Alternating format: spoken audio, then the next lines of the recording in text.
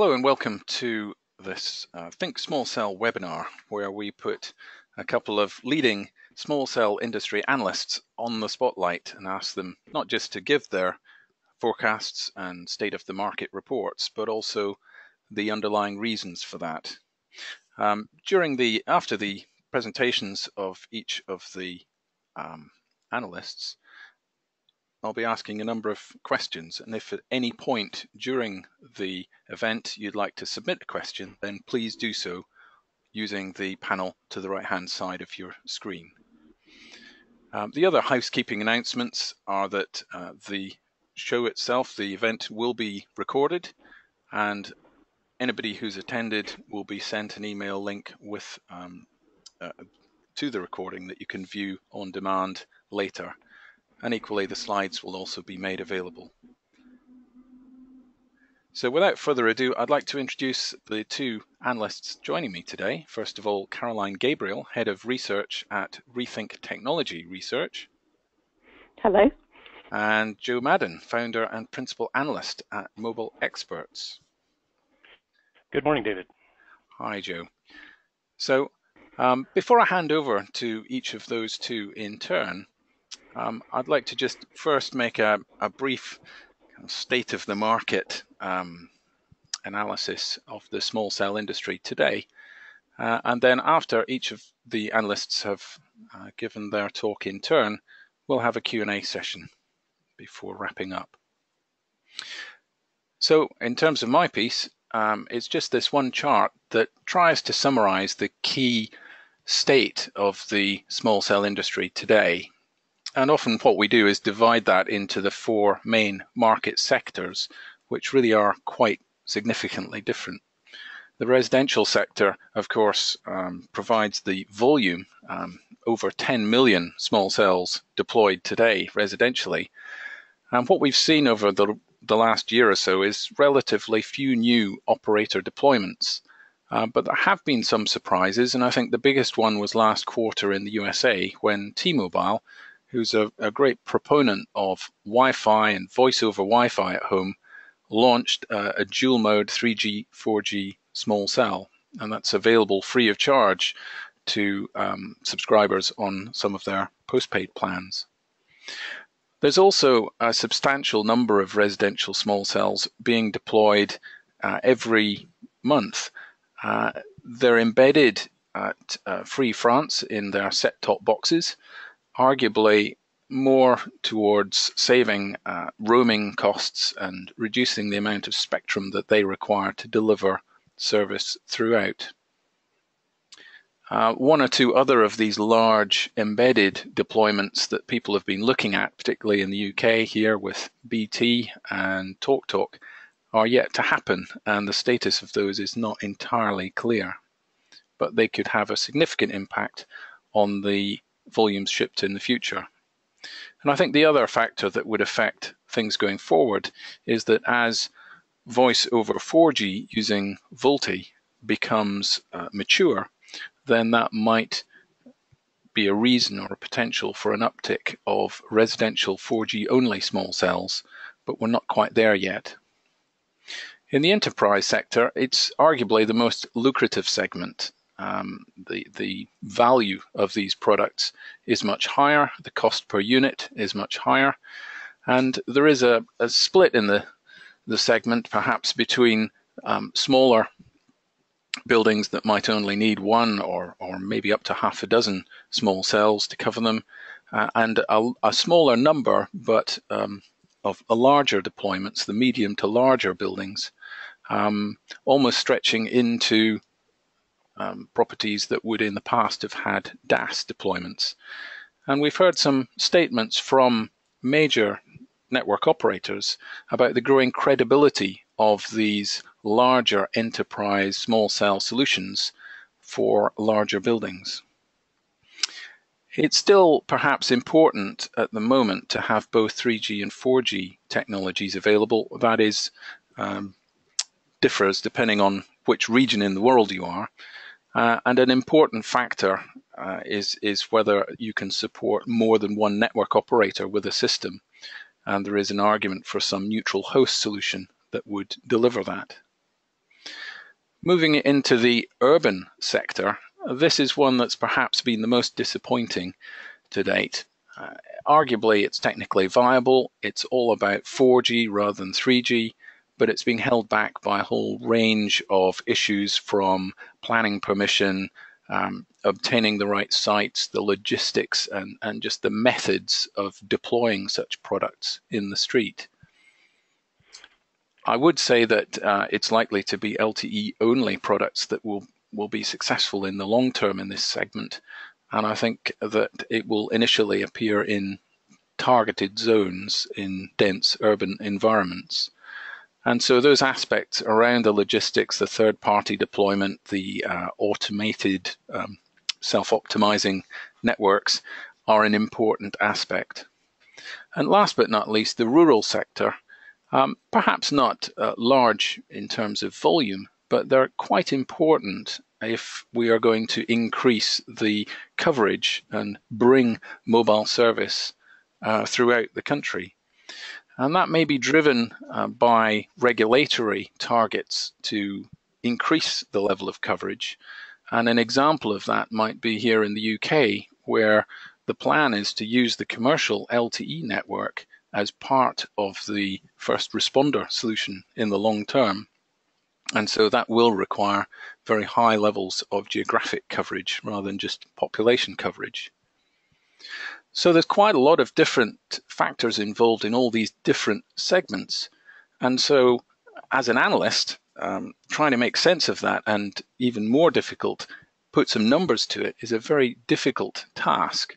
But I'm pleased to say that we have two people online who are going to give it their best shot. And first of all, I'm going to hand over to Caroline Gabriel for her view of the forecast over the next 3 to 5 years. Over to you, Caroline. Thanks very much. Thank you, David. Thank you very much. And welcome, everybody. Thank you for attending today. As David said, I'm the co-founder and head of research at Rethink Technology Research. We've been covering the mobile access network market since 2002, and we've been forecasting small cells since 2008. So we've got a reasonable track record on doing that. Our forecasts are, I guess, somewhat complementary to the ones you hear from Joe, as we base ours on operators' stated deployment intentions over 5 years. They're based on an opt-in research base of almost 100 mobile carriers who give us their input on their sort of current state of their planning and estimates for what they expect to deploy. We sanity check that against vendor estimates, the operator's track record of deploying what they think they're going to deploy, and other factors, but it's basically a demand-side forecast. We don't focus on the residential market in detail, but we analyse the non-residential small cells in 4 categories, as you'll see in the graph on the slide. And that's the enterprise split in 2 sections: public-facing enterprises such as malls and private enterprise networks, also the urban public market and rural. And in all of those, we include multi-mode cellular stroke Wi-Fi cells, as well as cellular only, but not Wi-Fi only and not DAOs, though we do produce separate forecasts for those. In these 4 sectors, as David's touched on in his introduction, it's fair to say that there have been some disappointed expectations in recent years. Some of that, of course, was down to overhype anyway. And a lot was down to underestimation, in some quarters at least, of the challenges that are facing the enterprise and particularly the urban markets. And some of those I know we'll all discuss later. However, we have always believed that late 2016 and 2017 would be the tipping point for the non-residential small cells, and we do stick to that view. We have revised our precise figures and trends over the years, but the overall curve remains similar. We believe that the requirement to deploy is now becoming urgent in many scenarios, and the solutions are becoming more affordable and gradually more deployable. So the chart, based on that starting point, the chart shows you a market growing at compound annual growth of 66% between 2014 and 2020, and reaching a total of around 4.5 million sites in 2020, with 3.5 million of those thereabouts being in those 2 enterprise categories, and i.e. mainly indoors. In fact, at the end of the decade, we think about 3/4 of the installed base, which by then will have reached about 13.5 million, will be inside, where, as I'm sure we all understand, the most urgent requirements for capacity and coverage and usage are felt. And the critical mass, as David has also alluded to, will be in the enterprise. Caroline, next slide. Yeah. Caroline, can I just clarify that the graph shows the shipments per year rather than a cumulative total? Oh yes, thanks for clarifying. Yes, that's new sites deployed. So the cumulative installed base by 2020 is about 13.5 million, minus sites that have been decommissioned and so on. Right. So when you compare that with about about 5 or 6 million macrocell sites, that's quite a significant number. Yes, and as we'll see, some of these sites are very small indeed. That's much smaller than any that we're talking about in the current time as we move to some of the new, very, very distributed architectures. So it's a big number, and they're not all. Leads me very neatly to this next slide. In fact, they're not all the fairly substantial small cells that we currently see in enterprise and urban markets. Some of those we expect to be very stripped down sort of radio antenna modules connected to a virtualized platform, and we would count that as a small cell, providing it's serving a site of its own. However little that site may be, particularly when you start looking inside and looking at some of the very distributed architectures that are emerging. And we do think actually that the diversification of the small cell architecture is something that will help to drive growth. Traditionally, we've looked at a self-contained baseband antenna radio unit. That's a classic small cell. But having a choice of architectures, as we've seen in the macro layer, of course, will suit a wider variety of deployment conditions and help to drive adoption for companies that have different types of requirements in terms of cost, power, flexibility, and so on. Makes the platform a lot more adaptable. While if bodies like the Small Cell Forum, they're working hard to ensure that a lot of the basic interfaces between these different architectures remain common. So it is a common platform, but with many different ways to slice and dice the equipment itself. And as I say, we've seen that in the macro base station as well. But by 2020, in our forecast, we believe that less than half of new small cells deployed will actually follow the traditional all-in-one architecture. And we're already seeing more distributed approaches coming in. For instance, you see clusters of small cells in the enterprise, or indeed for rural use or public safety use, where you have several very small cells managed from a central controller or gateway, with just a single connection to the core, even from the cloud. And there'll be further evolution of those sort of platforms, particularly with virtualization, in which the base station may be split at various points, still under debate, but basically with the radio antennas distributed and the baseband processing virtualized. And that might be in the gateway, the controller, or right up there in the cloud. And there'll also be some approaches, and you can see all of these reflected in the graph. There'll be some approaches which involve driving a distributed antenna system from a small cell and combining those two approaches. In a scenario where that might be optimal. So overall, we think by 2020, about 46% of new sites will be deployed with these newer architectures, which is about the same percentage as traditional small cells. But the highest growth, of course, will be on the virtualized side, which I suspect we'll discuss later in more detail. But we see a compound annual growth in that particular architecture of almost 160% over the period. And I stress that there's a lot of ways to do virtualization, and a lot of these are not what we would call pure Cloud RAN, but they are showing an element of pooling of the baseband resource, and quite often the use of NFV as a standard specification for how that's done. So moving to, sorry, David.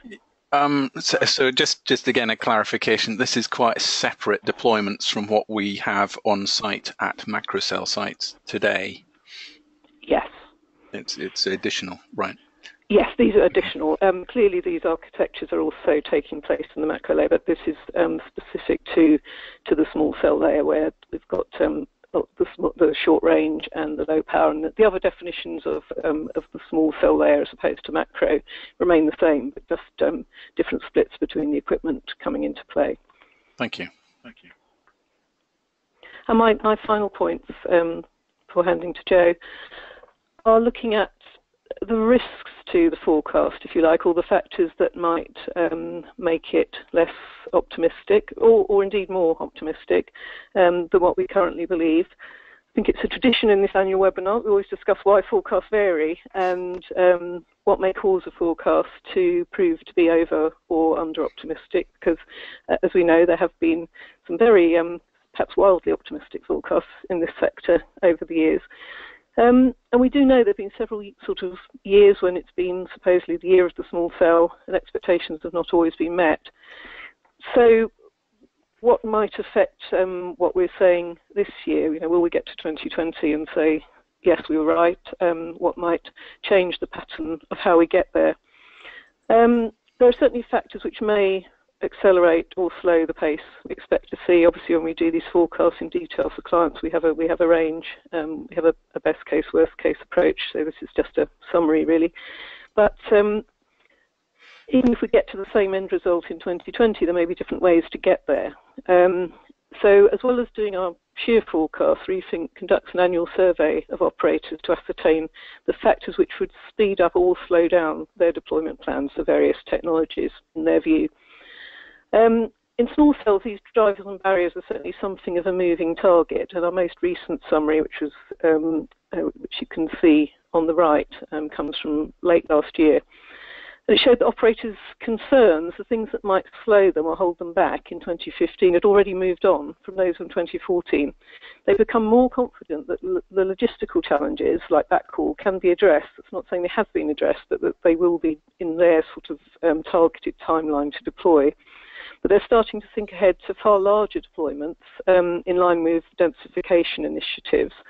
But that brings a whole new set of concerns, such as automation and scalability of the technology. So what the factors that might make an operator hesitate, they change all the time, and they have to keep track of those and how much they really are affecting the market and how much the industry is rising to the challenge of addressing them. So among the major risks that we see this time are basically that operators will always be waiting for the next big thing, which will improve small cell economics even more. So they waited for LTE to come along, they waited for open interfaces, they waited for integrated Wi-Fi. Now they're waiting for virtualization because they can see many advantages to that, but it's still over the horizon.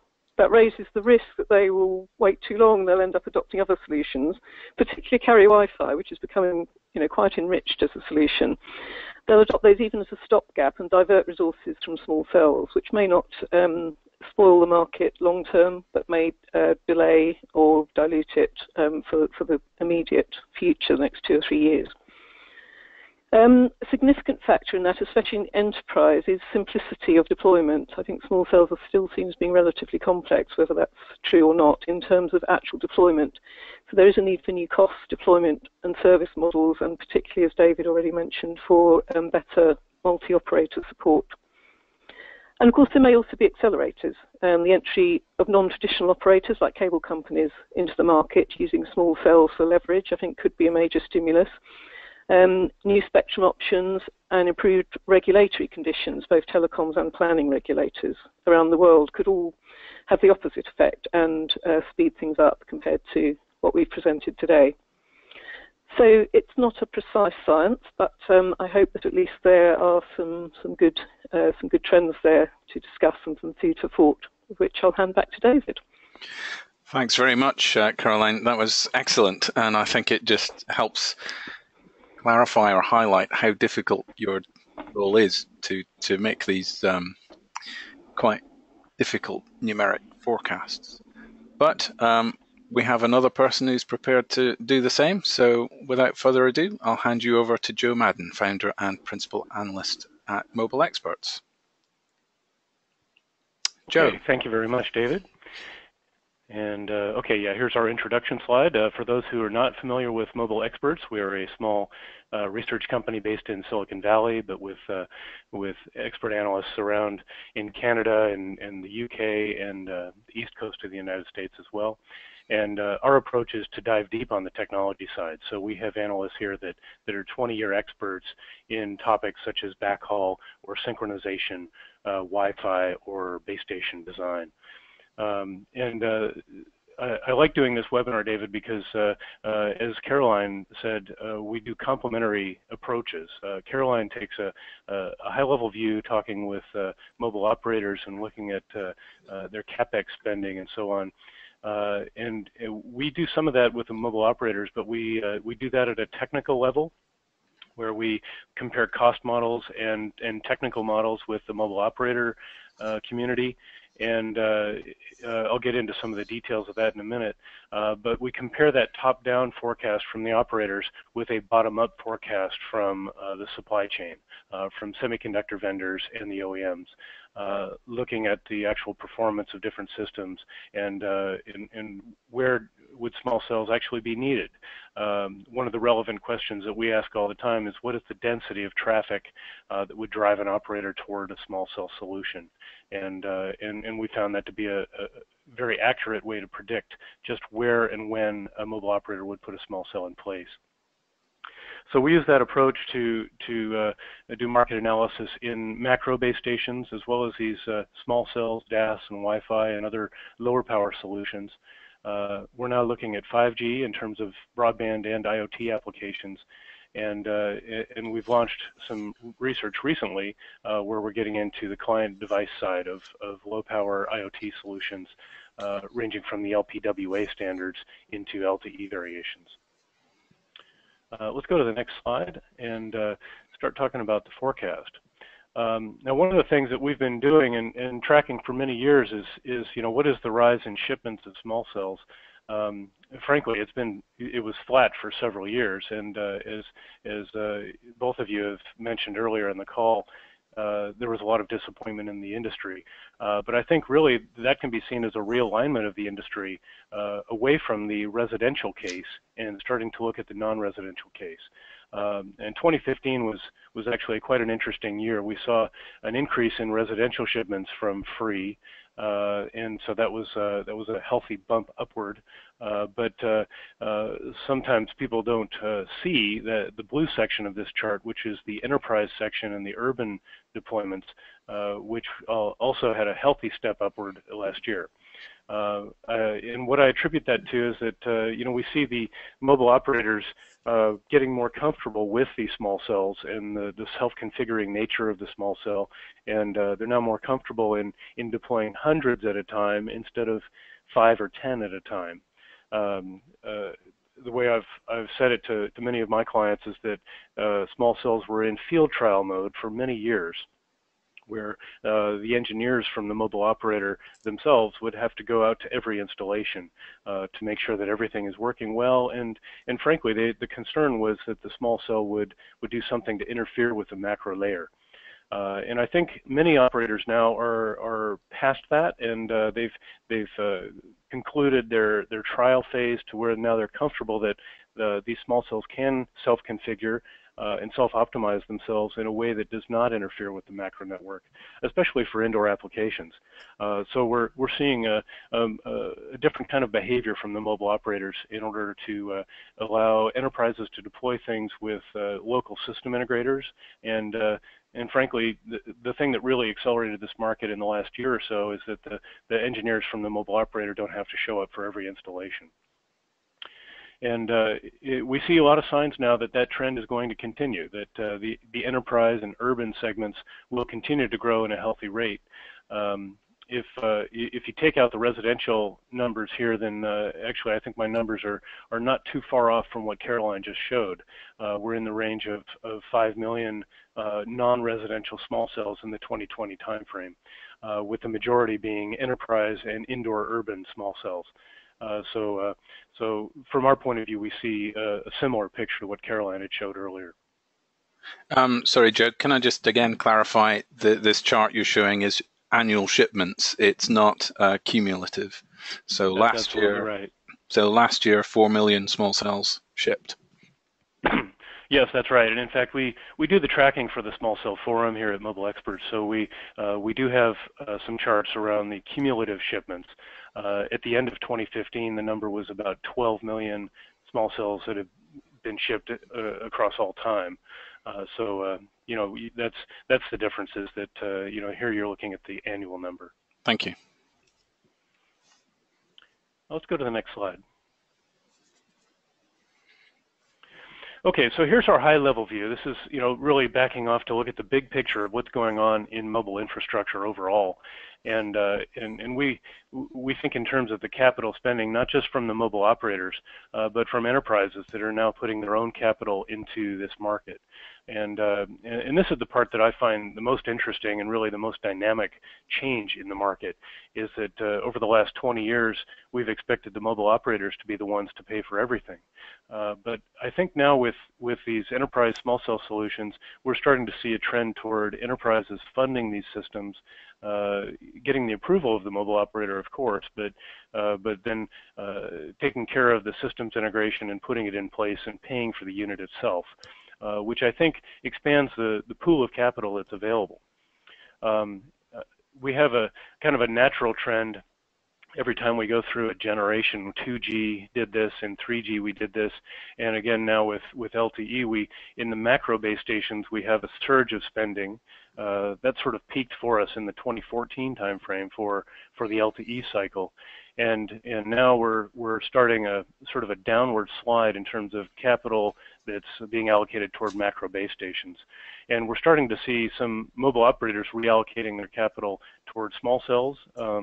They've already been spending on DAS to some extent, but I think we're seeing more and more the mobile operators seeing that densification of the network is really the challenge today, not additional widespread coverage, but additional capacity in the cities. And so the capital spending is starting to turn towards small cells and away from the macro. Another interesting trend is that people talk about DAS. In fact, I've heard recently that DAS is dead. That catchphrase has been circulating through the industry, but I don't see it that way at all. I think mobile operators have sort of plateaued in their spending on DAS, and we've seen some mobile operators really cut back on the number of stadium projects and other things that they're funding.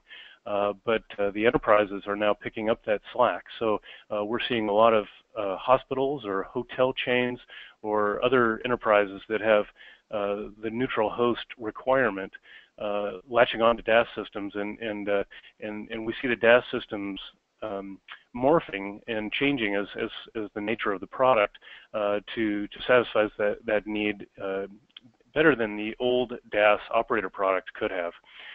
So we see a bright future for DAS as well on a growth track through 2020.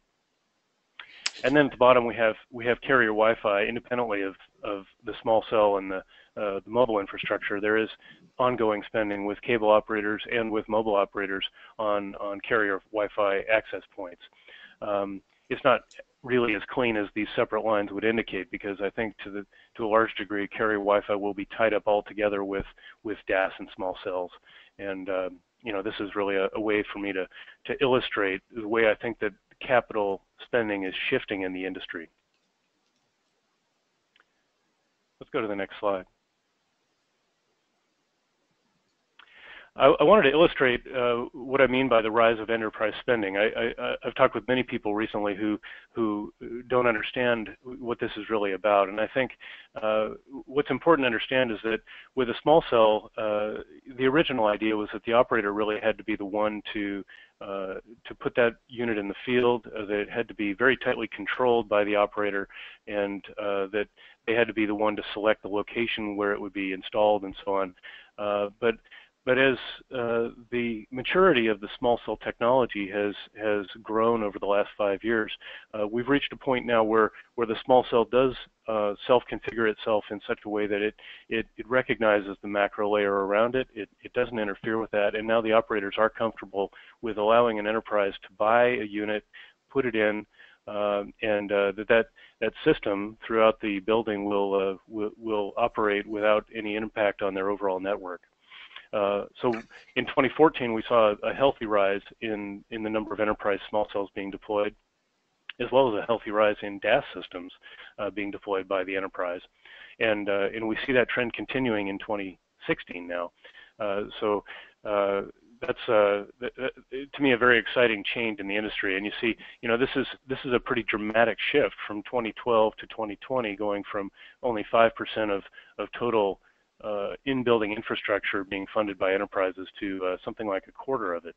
And I don't think it stops there. I think the mobile business is really becoming an IT business, and more as we see these arrangements between Ericsson and Cisco, between Ericsson and HP for that matter, we're seeing the industry realigning itself to become more like the IT business. Sorry, Joe, could I just again ask for clarification here? The actual project cost that's being funded or shared by the enterprise, is that just the DAS system or whatever in-building equipment is deployed, or would you also include a funding or a contribution towards the base stations that each network operator might bring in to drive that? Yeah, this chart reflects both DAS and small cells together, so what I call in-building infrastructure for mobile, and this reflects the cost of the actual RF equipment, whether that's antennas and cabling and small cells or DAS, and the construction cost of putting that in. Great, thanks very much. On to the next slide. Yeah, let's go to the last slide here, and here's another way to look at things. I don't like to use the word virtualization with small cells, and the reason for that is that I think in the IT business especially, virtualization carries a connotation of running a process on a standard Dell server or something like this, and I don't think that's exactly what we're doing here in the mobile infrastructure market. We are centralizing the baseband processing function, and so we use remote radio heads, what I designate here as RRH, in the deployment of small cells and other radio systems now. But I've stayed away from the term virtualization when I refer to these units. I think of them more as centralized baseband processing, and I do think we're going to get to a virtualized network, but the timing for that to begin is really still a couple of years out. So we've done a pretty in-depth study of what some of the technical barriers are between where we are today and a true virtualized RAN, and I think we still have a couple of years of development before we get there. Having said that, we do have a variety of solutions, as Caroline indicated, and as we shift from this all-in-one small cell concept to a centralized baseband concept or some kind of a controller that manages 20 or 30 small cells in a building, I think there's real value in that. So we see a pretty healthy rise in the percentage of small cells that will be deployed in that format. So David, before you ask the question, to clarify, this reflects the number of shipments of some kind of low-power radio base station. Right. Rather than over time, what that mix will evolve to, whatever that is. Great. Now we're in the Q&A session. We've got one or two questions already coming in for you, but we'll move on to that in due course. Okay. Does that complete anything else to say, Joe? No, I think that'll do it. Let's go ahead and go from there. I'd love to hear some feedback from the audience on what they're interested in seeing in the market today. Yeah. Well, we've certainly got a few questions come in, and I would say if anybody else does want to submit one, now is a good time. But before we move into the Q&A session, we'd like to ask the audience a poll. Often at this stage in the webinar, we say, do you have confidence and do you agree with the forecasts that have been given? But this time, we'd like to highlight one of the common questions that comes up, which is whether for the success of in-building small cells, is macro cell feature parity essential? So does that mean that you have to have all of the latest LTE advanced features replicated exactly in an in-building system in order for it to be able to be successful? Or can you operate without some of those? Perhaps it doesn't have all of the full carrier aggregation peak speed capabilities. Perhaps it doesn't have some of the EICIC options, but perhaps it gives a very good service. So with that, I'll launch a poll that should be coming up on your screen now. And as you can see, if you could just give an indication of whether you believe it's absolutely essential that the features and capabilities of any in-building system match exactly what's available outside, or whether it's just a good thing to have, or really it's not essential. As long as basic service, voice, good data, text, etc., is capable, then that's acceptable and it's good enough. And if you don't know, then please say that as well. Great, the votes are coming in. 70% of people have voted. So if I could ask you just to make your choice now. We'll close the poll in 5, 4, 3, 2, 1, close. And again, you should see the results shown on your screen now. 40% believe that it's not essential. You'd like most of the features available. A good quarter of the audience think that yes, it is absolutely essential, and about 20% believe that it's not that important. Any reaction to that result?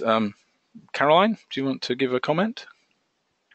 Yeah, I think that's pretty much what we would hear from operators. I think vendors tend to talk about parity because it's obviously challenging and to deliver, but I think most operators are prepared to make some compromises because basically what they're looking for is better capacity and coverage. I don't think they need absolutely every feature. I think they have the feeling they've built the features into the macro cell over so many years and with so much engineering effort that it's unrealistic to want parity in the small cells as well, and they don't really want to pay for that either. And Joe, any comments from you? Sure. Well, I think one of the things that came out early on in the small cell discussion is that the mobile operators wanted to use the same software without any changes at all between the macro layer and small cells. And what that would do is to give the operator some confidence that the small cell software is not introducing something weird and different, and it has to be thoroughly tested. And I think there's absolute value in that because we know that the macro base stations can be installed and work together with each other and surrounding base stations and so on.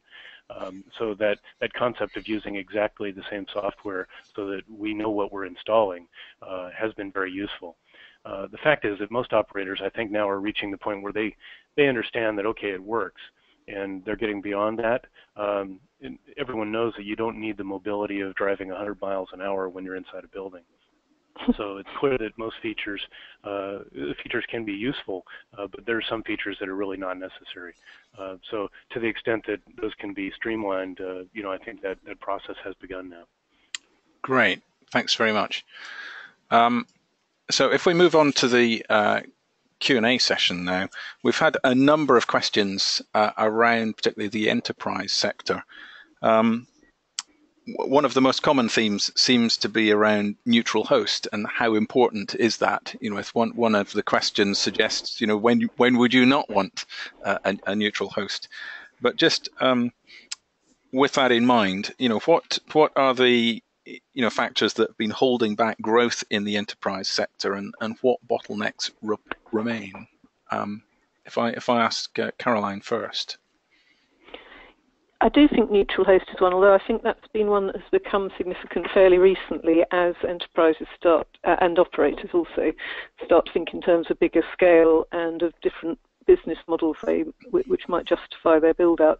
I think more fundamentally than that, and particularly in the private sort of enterprise sector, which is still the bulk of it, I think it's actually more to do with the way that these small cells come to market, who deploys them and how is that shared, and how do all the stakeholders in an enterprise sort of share responsibility, because it's so much more complicated than in the public mobile operator network, in that you've got integrators, IT departments, mobile operators themselves, you may well have landlords taking an interest. So I think that's been the most basic inhibitor, and no one's quite got it right.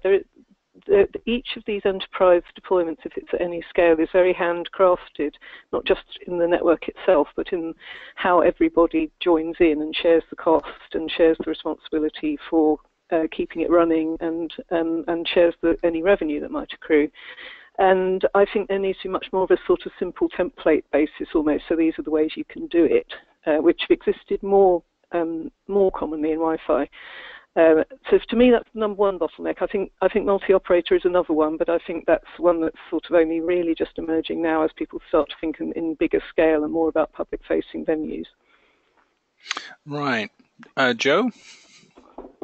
You know, we've done a study here of mobile infrastructure for the enterprise where we looked at DAS and small cells together and tried to segment the market into what I would call private buildings where a single operator solution can be successful versus public buildings where you really need to have multiple operators supported in whatever mobile infrastructure is installed. And, you know, from our point of view, there's a gigantic market potential out there. It's north of $100 billion market potential. But the majority of that, maybe more than 70% of that, is public in nature. So that multi-operator support is absolutely essential for most buildings. You know, I think the exceptions would be something like a corporate headquarters, some kind of an enterprise where most of the people inside the building, 90% of the people inside the building share the same mobile service. And in that sort of a case, you know, a single operator small cell solution can be successful, and I think that's where we've seen some of the growth here so far. Getting the products right to have those kinds of solutions handling multiple operators in a really in a way that the operators can approve of, I think that has yet to come together. And then a second thing that I think it really has to come together for the industry to take off on the enterprise is that the sales channel hasn't been quite right. You know, we've had some small companies going out there to sell their product to mobile operators. You know, that's really not the sales channel that you need to sell to millions of enterprises. You know, I think the industry needs to realign, and I mentioned Ericsson, Cisco earlier. I think those kinds of arrangements with IT companies working together with mobile infrastructure companies to really make use of an existing IT sales channel, that's an important part of getting the industry aligned so that the product can start to match up with what the channel wants, and then it'll take off. Thanks. And just again, a quick clarification question from one of the viewers relating to your forecast. If you were talking about a centralized RAN or some of these centralized controller enterprise small cell solutions, would you categorize that as one shipment, or would you count those per I guess radio head as part of your total? Right. Yeah, that's a good question, and it has to do with the nature of the baseband processing. If the baseband processing is primarily in the radio unit itself, then we count that as a shipment. But for some of the ones where the radio unit is extremely simple, for example, the radio dot, I would consider the central radio head to be the shipment, and then there would be multiple dots supported for each radio head. Right. Yeah, so I think that was just one of the questions that it helps to clarify. Caroline, I think you did. I think you were fairly clear in what how you break that down. But do you want to just restate your view of is a centralized RAN system one, or count as multiple in your thousands of sites forecast? Yeah, I'd take almost precisely the same viewpoint as Joe. In most cases, we do count each individual radio head or site as one, but if they're highly simplified and attached to a sort of larger radio head or centralized one, we'd count that as the one. So radio dot definitely being the best example of that. So I think we're on the same line as Joe. Okay. Right, there's a few more comments on enterprise, but I think probably helpful if we move on to the urban sector. We've got a few more questions relating to that. Again, we said at the outset, the sector seems quite sluggish.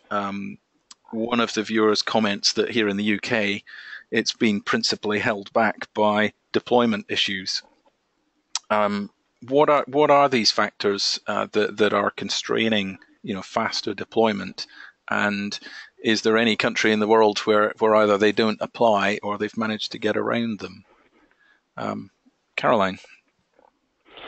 Yes, I mean, urban is really interesting. I think there's been a balance up till now of there are very complicated issues around deployment, as we know about backhaul, but perhaps even more than that, site acquisition, planning regulations. We've seen all the recent submissions to the FCC about simplifying all their planning red tape in the US to allow for small cells. So I think there's been that, and to be honest, I think there hasn't been quite enough urgency or need for the mobile operators to do anything really drastic to address these problems, because most of them, have very new macro level LTE deployments, and so when they're outside in the urban environment, it's been a fairly unusual situation where those are coming to their ceiling of capacity already, and they've had things like Wi-Fi offload to help out in the areas where they are hitting problems. So I think we're just getting to the point where that is changing, and they are genuinely going to have to densify to give a decent user experience in the city centres. So I think there'll be a much greater urgency and a lot more pressure put on everyone involved to simplify the regulatory situations and to take away some of the red tape. But it will take longer, and a lot of the operators' over-optimism is always that, I mentioned it earlier, as a body, they have quite a lot of confidence that these sort of issues are addressable now. They can see the way that they will be addressed, but they always seem somewhat over-optimistic about how quickly authorities will actually respond and implement those new ideas. So I guess the countries that will be interesting to see whether it works more easily will be ones with a much more controlled approach, like China. I mean, when China's big urban centres get really congested, their structure gives them, I think, the capability to put new regulations and templates into place very quickly and to impose them very efficiently. Whether they do that is another matter, but that's the one I'd have my eye on that could take lead in this and really show us how it could be done. I think all of that, very valid and helpful insights. Joe, what's your perspective? Well, I think Caroline hit on the issue of urgency with mobile operators, and the way we've been looking at that the last 3 years, we've been studying something that relates to the density of traffic in cities. What we found in Japan and Korea is with the earliest large-scale urban small cell deployments, was that when each of those locations, when each neighborhood reached a level of density of 20 megabits per square kilometer per megahertz of spectrum. So let me take that slowly and just say that that's the amount of traffic that's going through the air for each square kilometer of area in each megahertz of spectrum. When that's more than 20 megabits, they reach a point where the macro base stations are really saturated, and putting more high-level rooftop or tower sites is really counterproductive. And so that's when the operator is forced, just for capacity reasons, to go to small cells at a much lower antenna height and much lower RF power. So using that technical model, we've gone around and looked at other networks in Mexico City, in the United States, in the UK, and India, other places like this, where we've charted out what is the traffic density in each of these locations. And that model's been remarkably accurate at predicting which cities in the United States would get small cells first, how many might they need, and so on. And so we've been able to use that as a tool for predicting, just where does the urban small cell happen. And if the growth in mobile traffic and the growth of Wi-Fi offloading both happen at the rate that they are today, that's where our forecast comes from. Great. I think it's going to be interesting to see the various strategies or statements made by municipalities as they formulate a plan and decide what they're going to permit in terms of deployment and how much they're going to support it. Related to the urban deployment, of course, is the backhaul that's used, and I've certainly heard some views that it'll almost all be fiber. whereas the speed at which you can deploy that, and that varies in each region, may make that quite difficult. So I suppose my question is, will there be a market for wireless backhaul? Is it all going to be fiber in these urban? And secondly, are we going to see new entrants? The cable companies, cable operators could be very well positioned to deploy a lot of these urban small cells on behalf of the network operators. Caroline, what's your view on both of those aspects? Yes, I think one of the problems of why we have over high expectations sometimes in the small cell market is because we continually refer to a small handful of operators who are completely atypical and have been able to lead the market because of things like their access to fibre. And I think the example of Verizon mandating fibre is a good one. 90% of the operators in the world will not be able to emulate what Verizon has done with LTE or with what it will do with small cells. So I think there will be a big market for non-fibre backhaul because most operators won't have a choice. I mean, I don't think anyone would argue that ideally they would like affordable fibre to every cell, but we only have to look around the world to see how rare that is, particularly once you get outside of urban centres. So I think the wireless backhaul technologies have evolved a lot, and some of them are becoming very useful. I think the enormous amount of R&D investment around the world that's going into millimetre wave spectrum will benefit that as well as access. I think the side effect of a lot of those technologies, which have had quite a small target market and have been in the hands of small startups, suddenly becoming the heart of some really big development initiatives. So I think the technology will evolve very rapidly for high frequency wireless backhaul. And definitely, I think the cable companies are, in certain countries, are a significant factor. The fact that they want to use small cells for their own sort of multi-play services and their ability to self-backhaul or to offer their cables as backhaul for others. And again, coming back to China and seeing what those cable companies have just been talking about doing over the last few weeks with LTE and using cable as backhaul. We should not only be looking at the USA, where the fibre situation is very unusual, or to Japan or Korea. We should look at what a lot of other countries are doing, and there'll be a whole combination of backhaul. And I do think the technology for those non-fibre backhaul mechanisms is evolving very quickly now. Thanks. And Joe, I wonder if in your answer you could also comment on one question. Is it sensible to have a combined small cell and wireless backhaul product? Is that something that's likely to grow in the future, or will we see them mostly as separate units, which they are today? I think we will see them combined, and in fact, this year you'll see some deployment with Sprint in the United States of a combined small cell backhaul unit that uses wireless backhaul, and that'll be in some significant quantity. So we have a pretty healthy forecast here for wireless backhaul that comes from really that same question of economics. I think Caroline has a good point that the operators that have fiber, the NTT Docomo and SKT type of network where the fiber is really very close to that ideal small cell location, it makes it much less expensive to get fiber there and to utilize that. Verizon has a unique they have the unique potential of having very high ARPU and a very high customer base that can support investment in a Cadillac sort of network, but that is atypical. And I think when you look at just the raw economics and not thinking in terms of the ultimate in performance, but what's good enough to run an LTE network, I think wireless backhaul is really a better solution in many cases. So once we see a breakout here in 2016, I do think that there will be a healthy percentage of the market that will move toward wireless backhaul. Thanks. Yeah, I saw a figure quoted of $100,000 for the total life cycle cost of one of Verizon's small cells, which I thought, isn't sustainable in many other markets. So that kind of reinforces your point.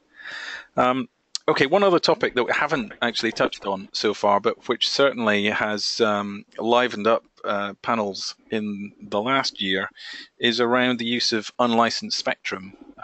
We've seen the proposals for LTE-U, for LAA, which should be standardized this coming year, as well as some kind of shared spectrum at 3.5 gigahertz. How do you both think that's going to impact the market and affect your forecasts? Caroline? In 5 gigahertz, I've been quite a skeptic of LTE-U and LTE-LAA, and I remain something of one. I think it will be used and it will have its purpose, but I think the politics around that band and the huge installed incumbency of Wi-Fi will limit its real usable impact. So that's not really affecting my forecast hugely at this stage.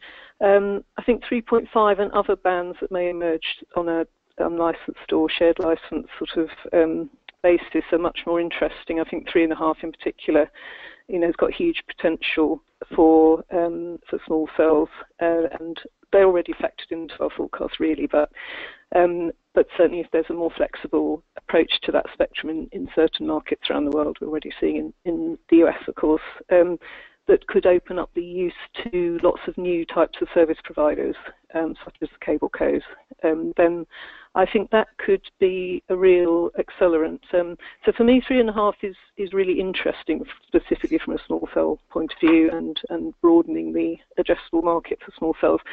5 gig technically is interesting, but I remain sceptical that there's going to be an awful lot of practical usage for LTE-LAA when you've got Wi-Fi and voice over Wi-Fi and all the rest of it sitting there.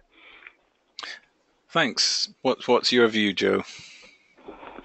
Well, I think the unlicensed spectrum is extremely important to the mobile business, and as we project the future of how mobile data will be carried over the air, in the 2020 timeframe, roughly 90% of data will be going over some unlicensed band, with about 10% of the data. The critical control data and high priority data will be over LTE. So it's becoming more and more symbiotic over time. I'm not saying that Wi-Fi and unlicensed modalities are more important than licensed. In fact, I believe the opposite. But I think as the traffic more and more gets separated from the control plane, we're going to see the LTE network controlling what's happening out there, and the unlicensed modes carrying the heavy lifting. So, we've done a forecast of LWA traffic versus LAA traffic. Where will each of those be deployed, and what's the net impact on how the handsets are going to adapt in terms of what radios need to be in handsets, how the infrastructure will adapt. Right now, our view is that LWA is most likely going to be a very popular standard with the majority of mobile networks, because you can make use of widespread resources that are out there in the Wi-Fi networks that exist today. And I think the LWA standard has the potential to evolve into this idea of an always best connected sort of scenario. Any LTE operator that doesn't have perfect coverage throughout their service area can rely on Wi-Fi in some cases, and I think that standard will evolve so that you can seamlessly move from a Wi-Fi only to LTE only and shared coverage areas without dropping your sessions and so on. On the other hand, LAA is a good way for operators that have a very strong LTE network to reduce the cost of delivering data. So those operators we talked about before, SKT and Docomo and China Mobile and Verizon, may be more inclined to use LAA wherever possible, because that takes that LTE network that they have and just allows them to streamline that and use the strong LTE coverage for excellent anchoring and control of the signals while carrying the data itself on the cheapest possible mode. Thanks, Joe. I think it's there's a lot of uncertainty in it, and it's a topic that's going to play out a lot over the next year to see, what direction and interest there is on the various options. Quite a complex one. So thanks for your answers, both. I think we're just about out of time, but before we close, first of all, I'd like to ask the audience whether they thought the forecasts that they've just heard over the last year and the opinions that you've heard are too optimistic and too aggressive and should be lower, whether they're about right, or whether in fact you think small cells are going to take off even more quickly. So on your screen now, you have the opportunity to vote, and please do so. And I'll just warn both of our guests that after the poll, I'll just be asking them to consider if they have, one, I would say, milestone or facet of the industry that they think we should look out for during 2016 that will perhaps indicate how accurate and how well they've forecast the future. So I'll just close the poll. I've got about 70% people voted so far. So please vote now. Closing in 5, 4, 3, 2, 1 now. And I think our two guests can be very pleased that half the viewers think they're about right. About a quarter of them think they're actually too optimistic. But interestingly, pretty much nobody thinks you're too pessimistic, which is hopefully a good indicator. That's a big change for me. Well, you're putting yourself out to anything from ridicule to skepticism, and it is a difficult role that you perform. But I think the fact that you're able to explain what's going on behind your analysis is extremely helpful. So thanks for that. And as I say, just as a closing thought, I wonder if is there one particular facet of the small cell industry or the technology that you think we should be keeping an eye out for over the next year ahead that will validate your views? Caroline, what would you say to that? I think for me, it probably is the emergence of some really usable multi-operator platforms, and particularly because a big factor of our forecast is that small cells should enable new types of service providers and not be entirely the preserve of the traditional mobile operators. So we see that in the enterprise, but I think the multi-operator platforms are going to be essential to that. Interesting, especially if the enterprise is going to be paying a greater contribution of the cost. Joe, what's your thought, Joe? One of the metrics that I like to focus on is the size of each deployment. We went from talking about one small cell being deployed and how that works to 10 small cells. Now we see Verizon doing hundreds of small cells in San Francisco. I'm hoping to hear about thousands and tens of thousands this year. Yeah, so just keep an eye out for those reports and those developments.